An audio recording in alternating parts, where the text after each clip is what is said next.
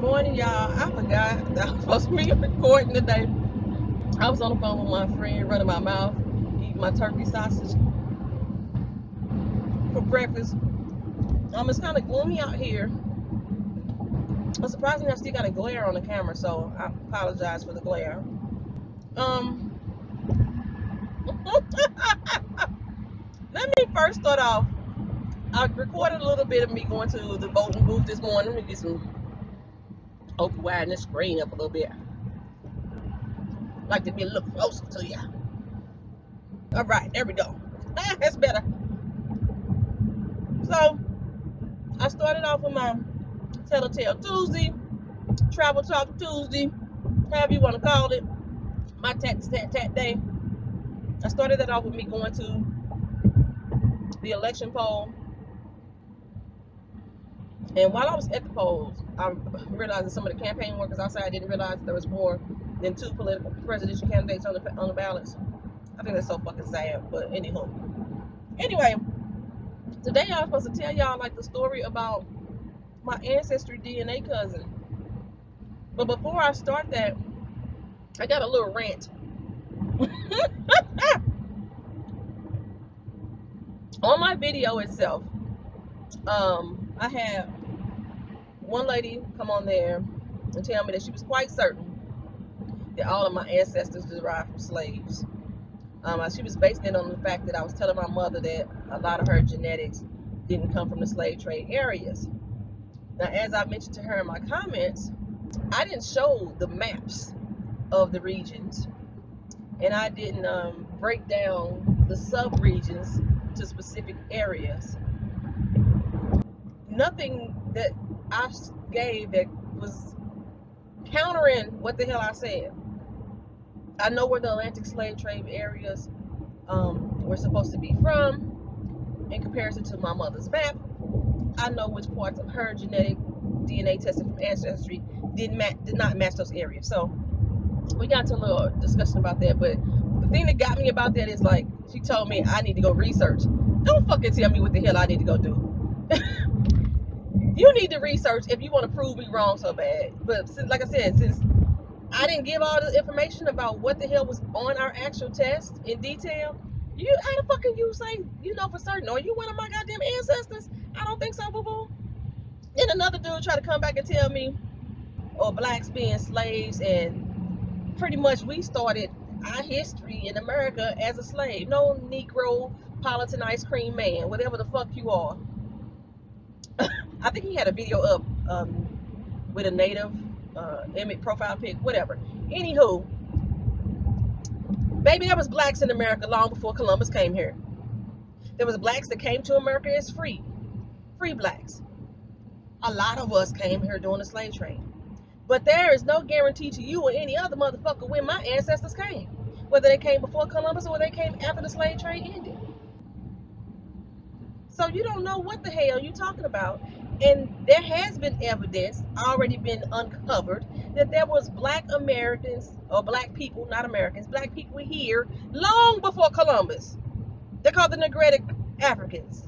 They were here over 100,000 years. Their information traced back to BC. Don't try to come school me. Let me tell you a little bit about myself. I got 3 effing degrees. 3 of them. One of them is a degree in Black Studies. I didn't need a degree to tell me about my own damn blackness, but I got one anyway. So I've done a lot of research. I love archaeology. I have researched a lot of archaeological digs. I know a lot of information about that as well. I watch a lot of PBS specials, Discovery Channel. I watch the effing news, and damn it, I can look at Google. You hear me? So, please don't come in here and try to check me. I'm cool on all the jokes. Shit, damn near everybody in my comment section, if you say you're from a certain place and I got any of those strains in my DNA according to Ancestry, you're my goddamn cousin. I'm claiming you. So be mad about that. And then I have my overly conscious black people that want to come on and tell me about how I'm being divisive but then at the same time said I should look at our commonalities. I'm like, Okay, we all got our own reasons why we took this test. I'm not taking this test for scientific research, honey. If you watch any of the other videos, I tell you exactly why I'm taking the test. If you read the comment in the description, it tells you why I'm taking the test. So save me with that bullshit. 3, I got a sister on her who's not very up on her math. I understand we got 46 chromosomes. But if my mama gave me 23 and my daddy gave me 23, they both gave me half. Half and half. 1/2 plus 1/2 equals 1. One of me. Half is 50%. She's telling me 23 plus 23 equals 46. So I don't know how you came up with 50. Did y'all see that in the comment section? I know y'all don't want to comment, but that's okay. After so long, when I tell you that I'm done with your conversation with you, I'm done. You can come back and talk to me all you want. I'm not going to bother to respond any further because I'm done. The whole situation is petty anyway. I can only be petty for so long, and I'm good at being petty, but I can only be petty for so long. It's not worth the energy. But don't come try to check me, boo. That's all I'm saying.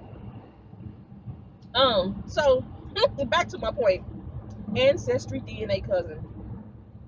So I said I was gonna try to tell y'all about what he told me, which I found was scarily fascinating.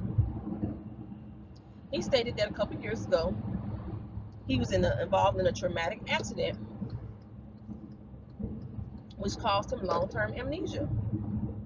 I mean, like in the movies. And I'm thinking, boy, you're a real 51st dates, because he said he didn't even remember how long he'd been married. I thought he was joking. I couldn't find out he wasn't joking. He was serious, so that was really insensitive of me to think that. But I thought it. So he's really been trying to piece together his past and his history with the help of Ancestry. Because he could only remember something from 2 years prior. 2 years latter, not prior. Can't remember anything prior to 2 years ago, which is sad. And so I understand now why, like, when we talk to each other, because we have been talking to each other through Ancestry's website, why he always says, why you keep trying to make me not your cousin? I mean, we are like 6 cousins. My great great great great great great aunt, I believe, was married to his great great great uncle. So he's not in my direct line. I've traced my family tree through my great grandmother and her mother and her mother. Okay, so my great grandmother's name is Susie. Her mother's name is Viola. Viola's mother is also named Susie. Susie has a sister named Lizzie. The second Susie, the great great great, has a sister named Lizzie. Lizzie is married to his great great uncle Monroe. That's how we're connected. So we're so far down the family tree. I don't know if that's twice removed or once removed, but I mean, I guess we still have a bloodline connection. So, hey, you my damn cousin. Like I said, I'm claiming people in my comment section. This one sister came on there and said she was from Finland, hey, and she has the Finland Russian type of thing going on, and my mama did too. So, hey, you my cousin. One person say, hey, shout out from Nigeria. Hey, shout out from Niger. I just learned it. It ain't IJA Niger. I just learned that. So shoot, you my cousin too. My little 13%, you my cousin too. We are one. We all a family. That's how I feel about it. Get mad if you want to. So yeah, but when I'm going to visit my cousins that I am familiar with this weekend, and he lives 20 minutes outside of where they live. So I'm gonna meet my ancestry cousin this weekend. My mom is like, I'm bringing my stun gun. I was already on, like, I'm going YouTube or Facebook Live during this whole meeting in case something happened. But really, I'm not really concerned. He said him and his wife, they're really excited to meet us. I'm excited too. I'm a very sociable person. I can leave the country and get cool with anybody, so I know that I can get cool with somebody in the country who has some type of bloodline connection to me. No problem. Um, But yeah, my mom is like, yeah, so we bring this stun gun. We don't know this dude. We bring the stun gun. in case something pop off. This is Texas. Boop, boop. I ain't even worried about it though. My biggest concern about going to Texas is one, my mama had warrants that I don't think she ever resolved. And two, I have attitude problems sometimes. So I don't want to get pulled over by the police. So I'm gonna try to not speed. I have driven from St. Louis to Dallas in 6 hours, and it's really like a 9-hour trip. But I was doing over 100 the whole way. I got stopped by the police then too, but I still rolled out. I'm gonna tell you that story one day. But yeah. But one other thing, I've been so caught up in the fact that I'm gonna be meeting my ancestry cousin, I completely forgot that I call her my Buddy Slim twin. There was this website that I used to be on called Buddy Slimmers that I used to go blog about weight loss. And I met some really cool people on there. But I've actually only met one of them in person. For some reason, when I get ready to meet people, the person backs out. They don't stay in contact with me. Once I'm in their city, I don't hear from them. I mean, it could be a lot of reasons, but it never fails. I met one YouTube person. We was talking about going on Amazing Race together. We talked for a few years. And then when I was happened to be down in Miami, I was like, hey, I'm in Miami, let's meet up. He answered me the first time to say he was there, and I was like, well, I'm near where you live. You told me you live in Hollywood, and I'm like, I'm near there, so let's try to meet up. We can meet at a restaurant. We can meet anywhere. I didn't hear from him no more.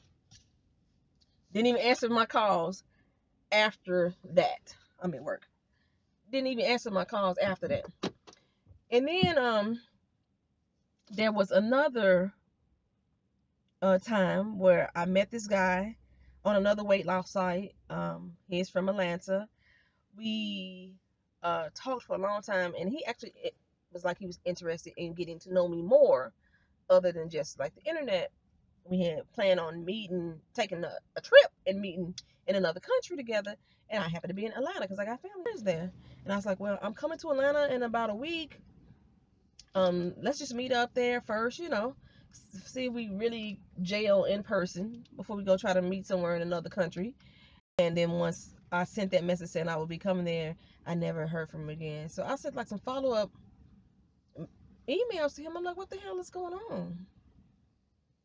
And he was like, oh, it was like 2 weeks later when he responded. 2 weeks after I had left Atlanta, he responded back, was like, oh, I got busy. Now I'm thinking you just had a woman. The first guy that was in Florida, I really think he was 12. For some reason, I kept saying he was 12. His name was Pepito, and usually the Ito means small, little child or something like that. So I always said I always joked that he was 12, and I was like, so when this adult finally said, okay, let's meet, um, then that wasn't gonna happen. This guy in Atlanta, he was like, you must have had a woman for real, and that's why you really wanted to meet me in another country. And like, I only spent like a good year and a half just over the internet, so we built like, a nice little bond, I thought, but that fell off quick. And then I met another sister over the internet through a pen pal site, and I went to Barbados and I actually met her. She was cool as fuck. Her and her guy took care of me and my friends like wholeheartedly.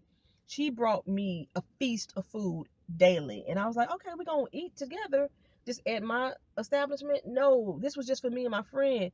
I mean, she brought food fit for a king every meal of the day for two people.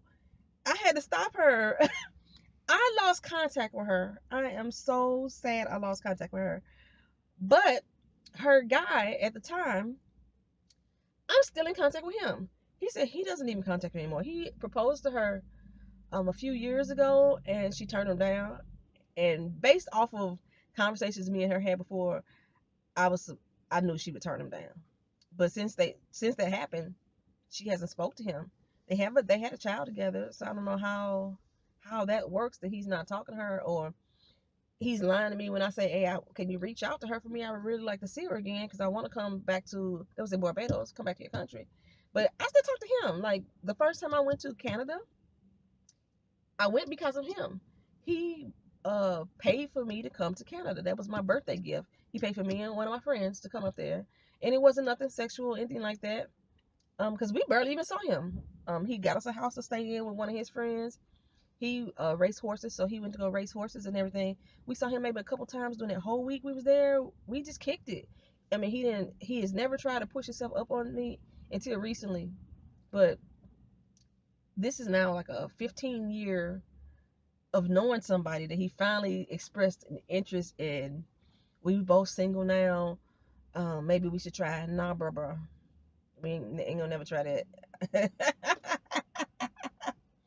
We cool. We could be friends, but we ain't gonna be together ever. Don't it? Pause. Pause. Okay, and so then let's see who else I met. So the other girl, the girl from the Buddy Slimmer, I be losing track of what the hell I'm saying because I talk so doggone much. So the Buddy Slimmer girl, it's my twin. I always call her my twin because we had the same exact body measurements. We was about the same height.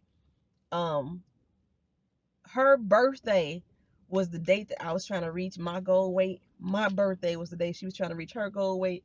So we had so much in common. We had children in common. Um, we had a lot in common. So we have built a friendship starting from the internet since 2008. And we have taken that friendship to telephone calls, letters. We send each other Christmas cards. I know her kid's birthday. She knows my kid's birthday. Well, we probably actually don't remember the actual dates anymore, but I know hers and I know she knows mine. So she lives there. She lives in Dallas also. So I'm going to get to meet her for the first time in 8 years. This is going to be an exciting short weekend for me because it's only going to be a couple days that I'm going to be there. And I'm probably going to barely see cousins, but my original plan is to go see my cousin. She's my younger cousin. But the last time I was in Texas, we had a family member who passed away. So it's the last time I seen them. And her oldest son was 4 years old. And now she has four beautiful children that I've never met. And I want to go meet these beautiful babies. I want to bring them gifts. The cousin from afar. Oh my God. I'm so excited, so happy. So yeah, y'all, this is I said I had so many the last Tuesday of the month is the day I tell a story time. So I call that Tell a Tale Tuesday.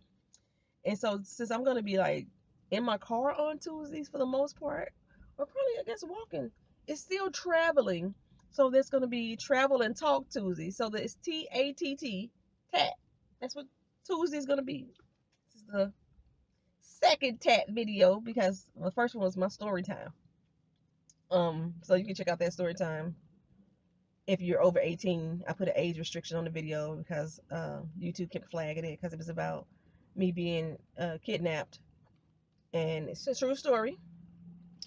But yeah, I know I got a potty mouth, so I'm thinking it was flagged because of the potty mouthness. You can't possibly flag me because I was talking about being kidnapped because it was a true story. And there's other videos on YouTube about being kidnapped. And yeah, whatever. I didn't get a YouTube violation from that or from the video that it got the copyright ban on it that you can't see in a few companies. I didn't get a YouTube violation, so I guess that's a positive thing. But yeah, they restricted the video. I did my videos yesterday on The Walking Dead and Real Housewives of Atlanta. They got posted real late because I was having technical difficulties with my computers. I had some viruses crash my stuff. So I wasn't able to even watch the episodes until real late last night, both of them. So with this video. So now, all right. Hey. Last clip of the day. I'm off work. I I think I am finally. Oh snap! I missed some. Sorry. All right, y'all. um, the last clip of the day. I think that I finally get my car back today. The dealership called. Yes, I got it back once. I may not have told you. Got it back once. Had it for 2 days, and it started malfunctioning again, so I had to take it back. So I've been having their car again for about 2 weeks now. So out of the 67 days that I've owned my car, at least 3 weeks of those 21 days, my brand new car has been at the dealership for repairs.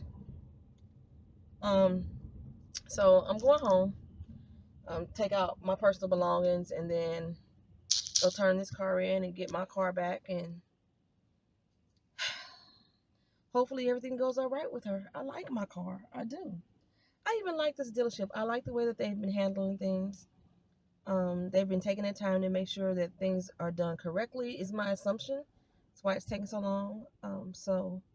And they allowed me a car to drive around in the process. I wanted to give you an update on what was going on with my suspension at work. Today was the first day that they ever came to me and said anything about it. So far, it's not being written up this time for suspension.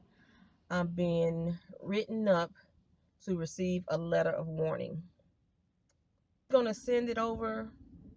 The manager is going to send it over to his boss, the one who was insisting that I be written up, to explain to her what he recommended doing, which is the letter of warning, since I have no other write-ups in my whole career, and I've been working here for over 20 years.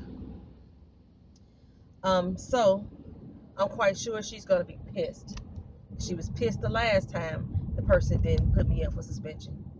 So, it's neither here nor there. As far as my pay is concerned, they still have not put in my pay adjustment to get the first pay period corrected. They tried to do a pay entry for that second pay period, and they still shorted me probably about 15 hours total. And now it's payroll entry time again on Friday, and the young lady who normally does my payroll is on vacation. Not this Friday, I'm sorry. Yeah, this Friday coming up. And the young lady who normally does my payroll, who simply just forgot last time, but who normally does it, is going to be on vacation. So I'm already fearing that I'm going to have another pay period that may not be entered in properly. This is going to be, that'll make 6 weeks of pay not done properly if they mess it up again this time. The person that's supposed to be entering in, the one who told me he's going to enter it in, is the same one who's supposed to be making that correction on that second pay period week and did it incorrectly. So my confidence in him is really low. The person who's supposed to be doing the correction for that first week, like I said, she finally sent over paperwork for me to sign, and her adjustment was still wrong as well. So yeah, that's how it goes. All right, just wanted to keep you updated on the updates, and now I'm out officially. All right, y'all. For real, like, comment, share, subscribe. Thanks for coming back, y'all. Peace.